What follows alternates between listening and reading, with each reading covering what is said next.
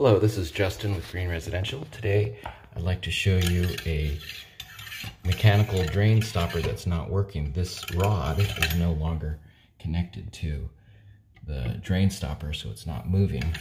This is a simple fix and I will show you how to do that. So if we go underneath, we can see that it's not connected. So just a quick rundown. So this, above this little screw, this right here, this bolt, that attaches the rod to this metal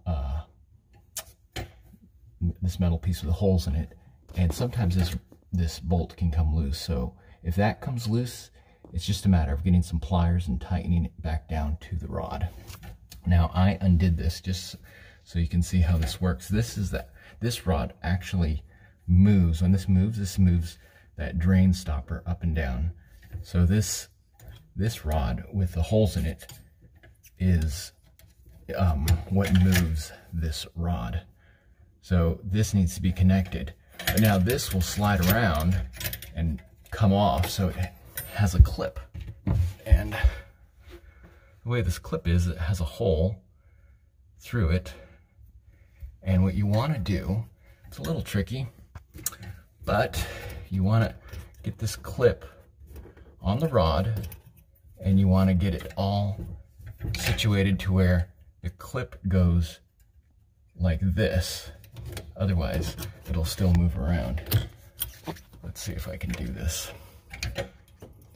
So I'm going to line it up, line the clip up with the hole, with the correct hole, and you can kind of judge which hole is the best one for your situation. So you want to get it all lined up and go through all, make sure that rod goes through all the clip and the rod with the holes in it all in one nice connection like that. So if we go back up top, you can see that the stopper moves and the rod moves, so it's nice and connected. So that is how you reattach your drain stopper. I hope this video has helped.